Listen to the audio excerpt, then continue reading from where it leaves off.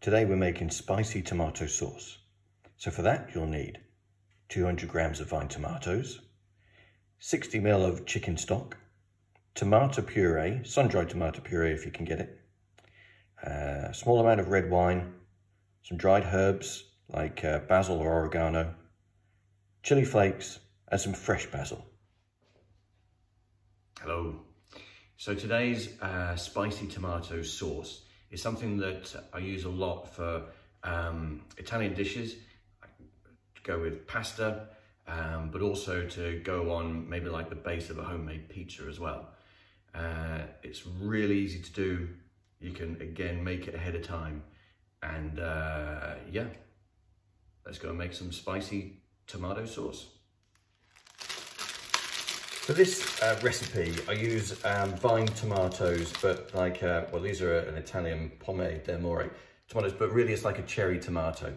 You're looking for something that's like a sweet tomato to go with this recipe.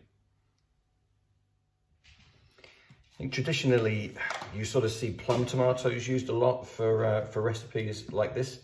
You can use plum tomatoes, but this just has this slightly different texture to it. The plum tomatoes kind of give it like a smooth texture, but this one's just, it's a spicy one, so it doesn't matter if it's just got that little bit of extra edge to it. And then just quarter the tomatoes. So the way I'm doing this is I'm just making sure I cut through the through the end there when I'm quartering them. Okay, so I've got my tomatoes chopped up. Now I'm just going to put about 60 ml of chicken stock, which is, you know, I've used a chicken cube type thing, a chicken stock cube thing here, and we want to heat that up and just get that boiling. So the reason why we do this is because it just helps when we add the tomatoes, just to give it that little bit of liquidy, so they just don't burn as soon as you start cooking.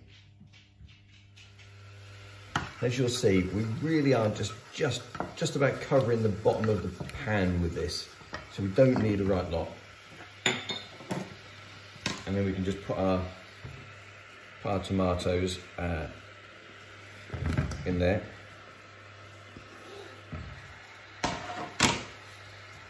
And we put it on quite a high heat. Oh, another one chopped up there. And then we wait for these to boil.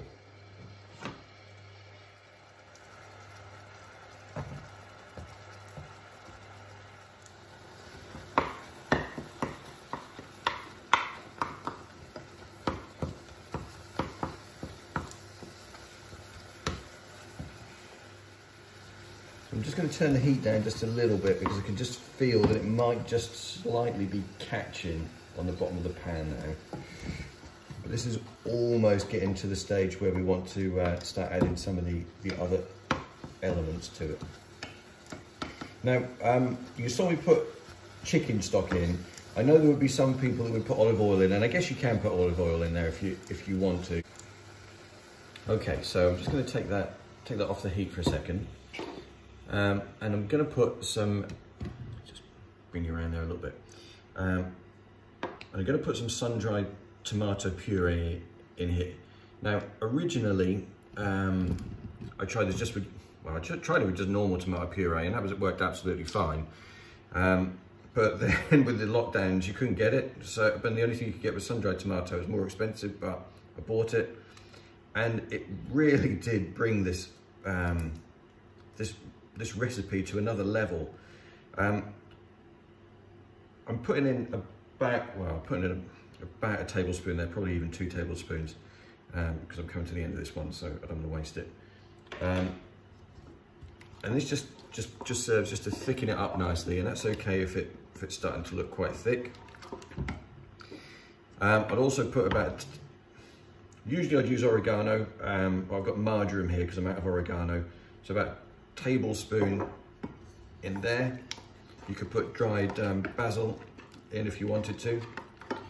As you can see, that's getting quite nice, quite thick sauce. Now, again, you're going to have to judge this for yourselves. It's it's a spicy sauce. I can't tell you how much spice to put in here. I guess I'm putting about half a tablespoon, or half a teaspoon in there. And you just stir that through. You can always add a little bit more. And then the other thing we want to do as well is just get a little bit of red wine. And again, just put a splash of red wine in there. And then you'll see it's going to start going, it's getting a lot more runny now. It smells really quite nice. And we're just going to put that back on the heat and just let that reduce just a little bit longer. Now, if you wanted, you could just leave the sauce like that. You just keep an eye on it and make sure it doesn't burn too dry, and that's it. But if you want to notch it up another level, then I would put in some fresh basil leaves. The aromas you will get from having the fresh leaves, along with the taste, is just immense.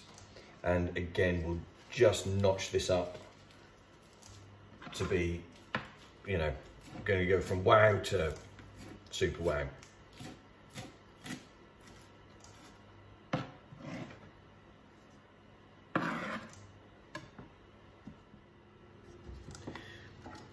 And that really is it.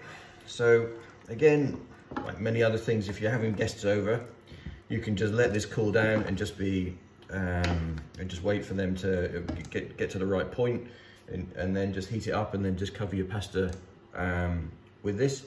Or as I'm going to do, I'm going to use this as the base for my pizza that I'm going to make. But there you are, spicy tomato sauce.